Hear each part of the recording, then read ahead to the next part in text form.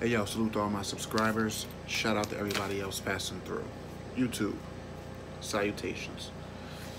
So, a federal judge just issued a temporary injunction, so to speak, blocking Trump administration officials from preventing unaccompanied immigrant teens in federal custody from getting an abortion. So the female judge in the District of Columbia, whose name I won't mention because it's not important, the content on this platform is what's important, not names necessarily. But the female judge cited during her ruling that Trump administration officials are overstepping their bounds and in violation of the United States Constitution by trying to prevent immigrant teens from getting an abortion. Here is the disclaimer, because there are people who are going to hear the following and automatically take it somewhere else. So the disclaimer is that I am 100% in support of people having the right to choose what to do or not to do with their bodies. If you choose that you want to end a pregnancy, while I may not necessarily agree with it, because it's not the choice that I would want anyone expecting a child by me to make, I fully support people having the right to choose for themselves. Having said that, here's the reason why I decided to bring this news story to my platform, because this platform is not just about here's a news story, this is what happened, comment, like, subscribe. Nah, this platform is a little bit different. This platform is a little bit more involved, and I like to put my own twist on different content that I bring to this platform. And for the people who are going to say that this comparison that I'm getting ready to make is extreme, it is if you're just looking to compare apples to apples. But what I'm comparing here are principles, and I don't think the extremity of one versus the other on either side of the spectrum really makes that much of a difference. So here's the comparison. First, before I do that, I think we start to get into murky waters when the government tries to interject into the decision-making of individuals choosing what, when, where, and how they can, should, shouldn't, or want to or don't want to do with their bodies. I think that we're getting extremely close to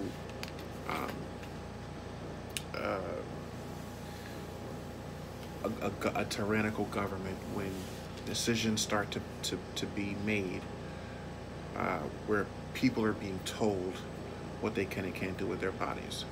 So that, I think, is a slippery slope, and that's why I will have to always err on the side of being in support of people making their own decisions, especially decisions that will affect, their lives. But here's the comparison. And like, comment, subscribe. Definitely give me your feedback and let me know what you think about the following. Here's the extreme comparison. I find it interesting. I find it very interesting that the United States government, for the most part, barring this situation, but I find it interesting that there's protection under the Constitution for a person, let's not say female, let's just say person, choosing if they want to end a pregnancy, if they, want to abort that pregnancy for whatever reason. And the Constitution protects that female from being able to do that, even if they're a teenager. And that same government implement laws that prohibit that same teenager from, let's say, getting a tattoo or a body piercing under the legal age, or even consuming, purchasing or consuming nicotine, tobacco, alcohol. Here's why it's not an extreme comparison for the trolls. If the premise is that consuming alcohol, consuming nicotine, you know, consuming tobacco, and or wanting to get a tattoo or body piercing, if the premise is that because you're under the legal age, you're not yet possessive of the mental capacity to make those types of decisions, how is it that you, as a teenager, have the mental capacity to make a decision that results in ending the life of an unborn baby and also changing your life forever? Because I can't think of any regret that would hit harder for the people who have abortions and later regret them. I can't think of any regret that would be higher than that. You're ending the life of your unborn child. That ranks way higher in my opinion. As someone who has been in a previous life relationship with a person who ended a pregnancy that was also my child. So I can speak firsthand on what that regret looks and feels like. And far greater than someone getting a body piercing that they could say, I don't know why the fuck I got this shit, and you can just take it out 6 months from now when you're done with it. Or you can get a tattoo covered up or removed, or whatever the case. But a pregnancy, even as a teenager, you can make that decision even without the consent of a parent, and that's perfectly fine. So is it solely just because it's your right to choose what's growing inside of your body?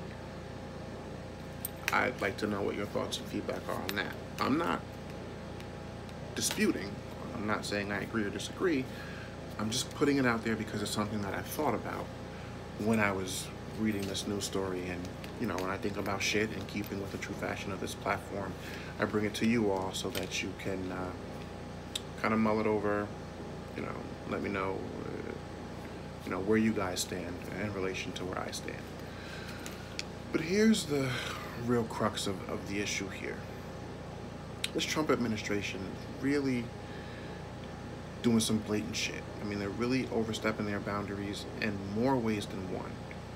And I'm glad to an extent that this federal judge did block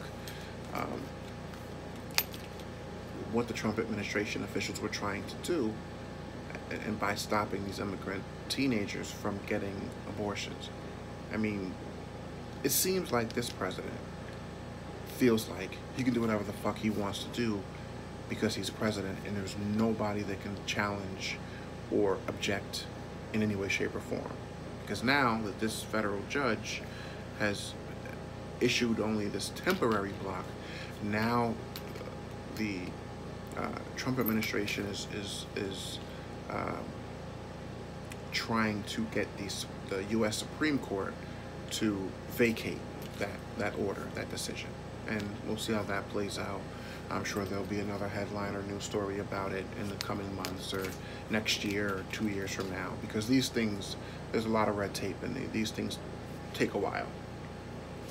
Here's my other point. Again, may be extreme, may be off base, I don't know. But I have to keep with the true fashion of this platform, and when some quirky shit pops into my head, I kind of got to bring it to the main stage.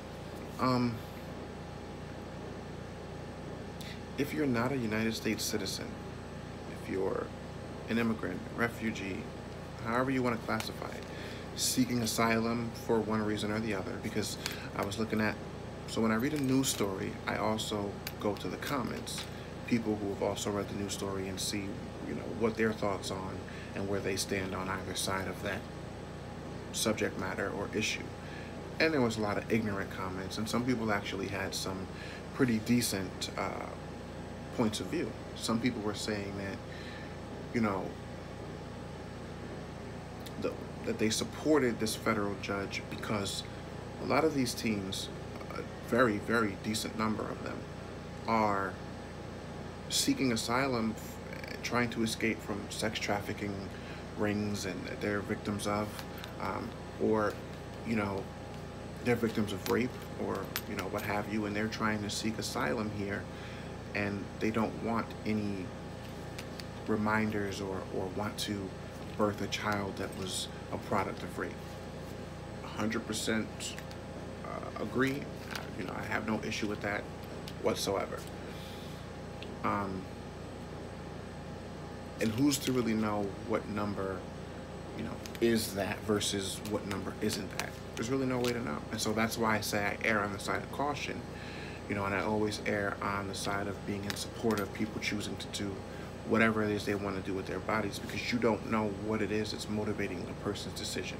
Because I would imagine that even for the worst person, you know, even for a person with the worst character, you know, making the decision to end a pregnancy, to end a life that is growing inside of you, you know, that's not an easily made decision. You know, that has to weigh heavily on the person doing it. And of course, there definitely are your far and few and far in between situations where a person just doesn't give a fuck and just doesn't want to have a baby because they're selfish, so they end the pregnancy. But I'd like to believe that the majority of people who get abortions in their pregnancies think long and hard about it, and they make what they feel is the right decision for whatever reason. But here's my question, and again, this is not my position, this is not my thought process, this is just a question, because this platform is just about me bringing questions, and then I say that every time I issue these disclaimers, and then there's always a troll, or there's always someone who listens to part of a sentence or part of a statement, or even listens to the whole goddamn vlog and still comments and specifically says exactly what I say that I'm not saying. And that's the part that they comment on. So again, this is not my position. This is not how I feel. I'm just asking the question because it always confuses me, and I don't pretend to be, I tell you guys all the time, I don't pretend to know everything. I just know what I know, and that's what I talk about.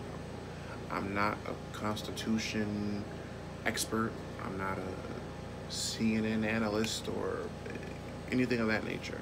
You know, I'm just an everyday person, comes across situations, and I try to articulate those situations the best way that I know how, and I bring them to you all so that we can talk shit about it back and forth, you know, what through comments and what have you. The question is, do non-citizens, and be a little bit PC here, do non-US citizens have constitutional rights? This has always confused me. I don't know if this is a situation where it's, you know, the US Constitution is for citizens and those who are naturalized. But if you're someone seeking citizenship or seeking a green card, seeking asylum or refuge or whatever the case, but you're a citizen of another country, is it once you land here, automatically you have constitutional rights? That part I never understood.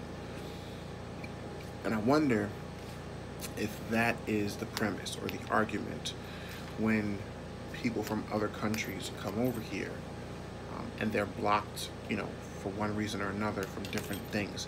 Because I want to be fair, you know, and I try to play devil's advocate, and I genuinely, honestly don't know.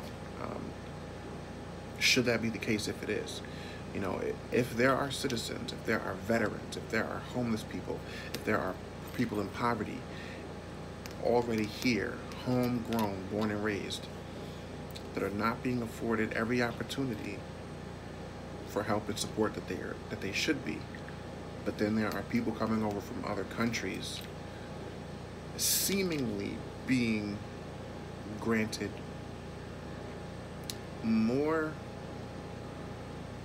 opportunities, more support than people right here at home. Is that right? Should that be the case? I don't know. Let me know what you guys think. I don't pretend to know everything. I just know what I know. I'll see you all in the next one. Peace and love.